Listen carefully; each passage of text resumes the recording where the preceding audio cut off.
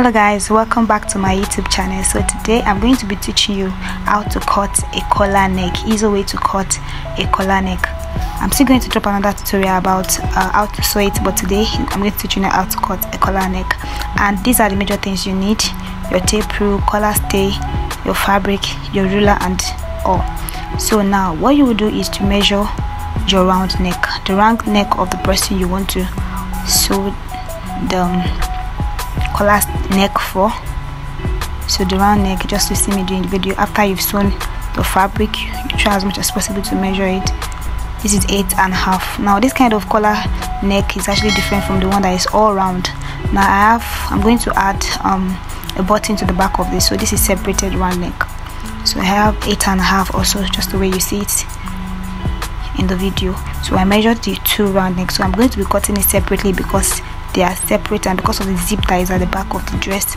So that is why it has to be different. So I'm putting a button, that's why.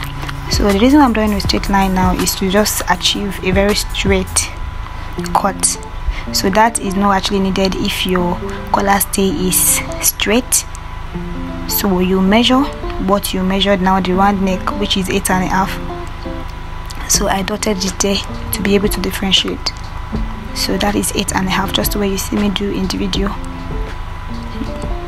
If you don't have a collar stay, you can use the normal ad stay that is available, and then you make sure that the width is 1.2. I think I used 1.2 in the video. So depends on how you want yours to be. You can make a use of, it shouldn't be too big too, so I made use of 1.2. You know, I'm cutting out two. So we have two pieces for the collar stay. You know, we have the underneath, the one that is underneath, and then the one that will be that's going to fall down. I'm going to drop some pictures here so that it will be easy for you to get. So the one that is going to slip out on your neck, directly on your neck. I'm sorry, I'm trying to use simple terms so that it will be easy for you to get it.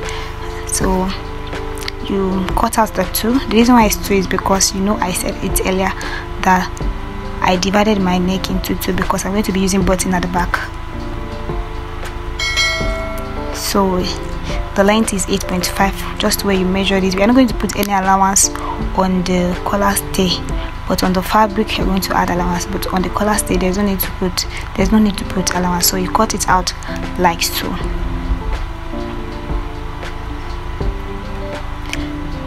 Now we know that we naturally used to have two pieces for the round neck. So this is the first piece for the collar neck. This is the first piece. So I'm going to cut out the second piece.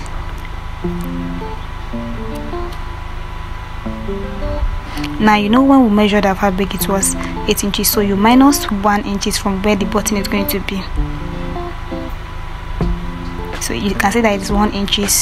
So you minus it from the upper part of your round neck. You know we have two pieces, so the upper part you measure, you minus 1 inch to cut out the upper part, so that it's not going to be exactly the same as the lower part that you cut at first. So you minus 1 inch from the lower part to measure your upper part. So I measure that the width of this is 2 inches. So it depends on how big you want it, but try as much as possible not to make sure it's not too big, so that it can actually fit in perfectly.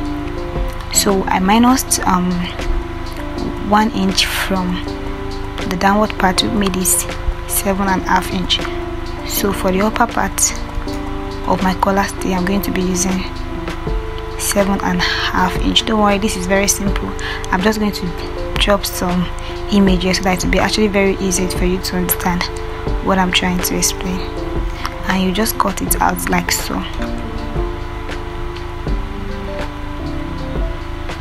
So I had to measure it again so you can see. You see that it's 7.5, and then the first one that we measured for the downward part is 8.5 inches. So you cut out, you slant it a bit at the front, cut it into two. You know the reason why I cut it into two, like I said earlier, is because our whole collar neck is divided into two because of the button I'm using at the back. So the back you can just slant it. If you want, this is optional, you can leave it like so, and if you want to curve it like that you can also do so. So it's slanted here and then it's curved at the back.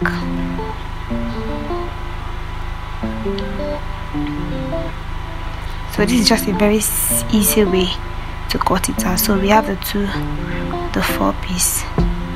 So each neck has two pieces, the downward part and the upper part of the neck. So you just use it to cut out your fabric like so. Make sure that you're cutting each of the piece. You cut out the fabric too, because you're going to cover it up, you know, none of the side is going to show, so you try as much as possible. So I'm trying to save fabric, that was why I folded it into 4. So I'll be cutting the 2 together. That is, I'm cutting out 2 of that piece together. That is why I'm putting it into 4, so 2 for each. This is just to save fabric. If you want to cut it individually, you can do that.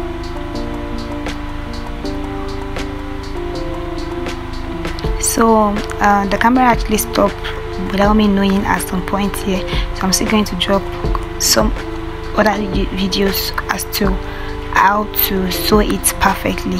So this is just a very easy way, don't worry, it's not hard. I'm going to drop another YouTube video so you can understand perfectly how to cut it and how to sew it rather.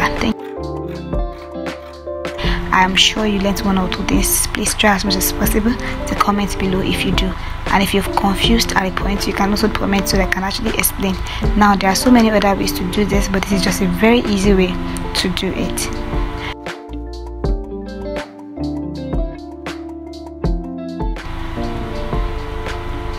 So just the way you also cut the first set, you also cut the second set like that, like so.